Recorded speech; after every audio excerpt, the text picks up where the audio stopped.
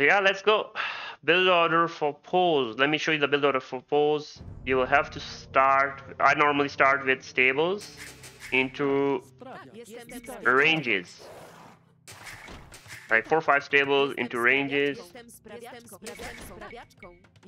Play aggressive.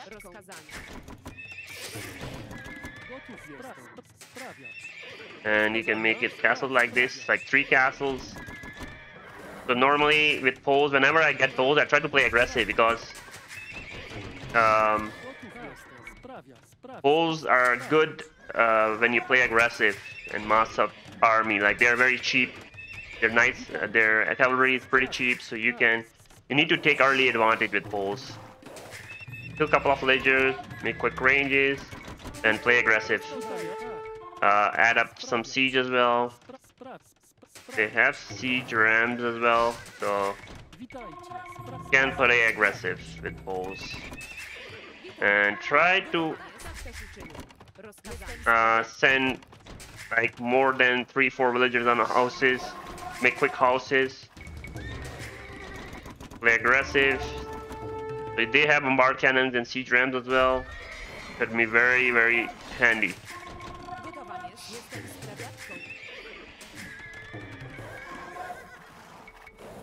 And also, let me check. You can also add barracks as well, because they have champions. So you can, if you're against civilization like Goths, you can add some barracks as well. You can add barracks, one here, one here, one here. So you can like add 3-4 barracks as well. Make champions, because if you're against Goths, he's gonna, if he sees your build order like this, he's gonna make hobs.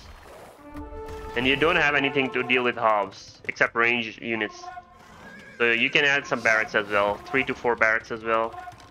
So stables, couple of stables. If you're against Goths, then the build order should be like this. Let me show you. So you need to make less stables, I would say. Like make less stables.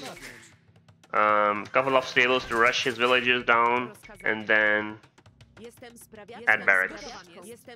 Instead of ranges, add barracks.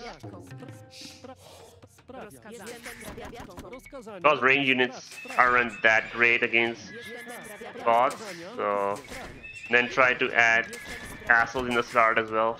Build order should be like this. Couple of stables into 4 barracks, and try to make the build order clumpy, a bit clumpy.